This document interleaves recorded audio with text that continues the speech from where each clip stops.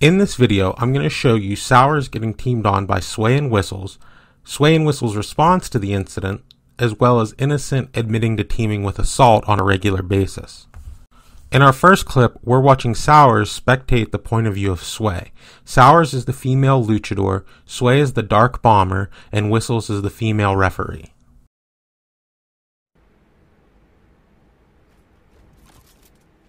Say it ain't so, brothers.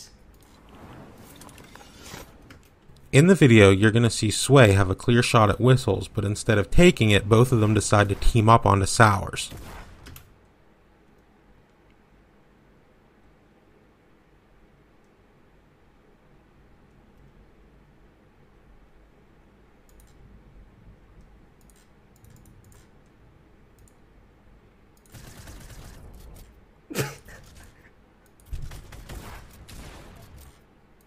He was literally trying to help, and then he was like, "Oh shoot!" He's like, "I got him! Get away! Go! Get away from me!" Oh, okay. I'll see you later, bro. Good luck. Have fun.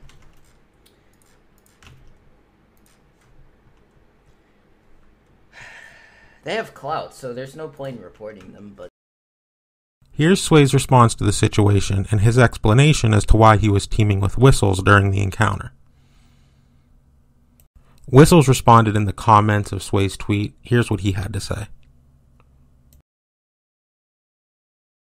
In the comments of Sway's post, another pro player, Innocent, admitted to also regularly teaming in solo cups with his duo's partner, Assault.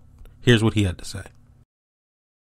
Earlier today, Ninja gave his thoughts on the situation, and Innocent responded with his justification as to why he thinks it's okay that him and Assault regularly team. Let me know what you guys think in the comments below. I personally am not a fan of the teaming that appears to be regularly going on in solo cups. I think it's really unfair for anyone who doesn't have a professional duos partner in their lobbies. It's something Epic should definitely step in and do something about. I would like to see longer bans and harsher punishments for people who decide to team in solo cups. If you like the video, please don't forget to subscribe. And if you'd like to be notified of future videos, please click that bell icon. Thanks for watching. Take care. Have a good day.